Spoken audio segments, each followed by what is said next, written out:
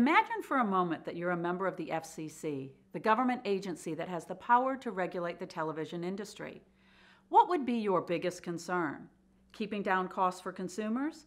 Preventing the piracy of copyrighted material? No, it turns out that the FCC's #1 priority is set-top cable boxes. And yes, we're talking about the FCC of 2016, not 1994.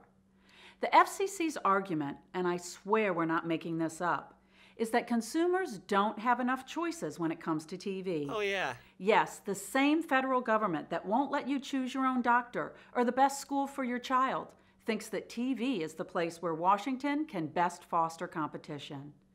In reality, however, Americans enjoy more choice now than ever before. Not only are we living in something of a golden age of television, with more great shows than anyone has time to watch, we're also living in a golden age of content delivery.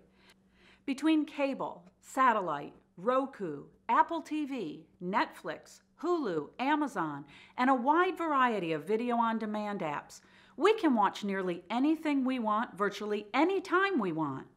We'd have to be a federal employee to see the makings of a crisis here. So what's the FCC's big idea for reform? To create another piece of hardware that Americans will have to add to their cable box so that third-party devices can integrate the information from your cable provider.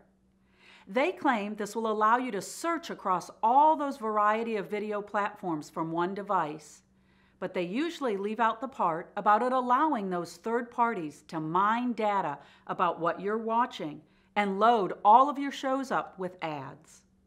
Oh, and also the part about the new hardware upping your cable bill. Who's pushing for this? Well, one of the biggest advocates is Google, which has yet to find a way to break into new television technology. And now it's looking to Uncle Sam to give it a leg up. You've got to hand it to the feds.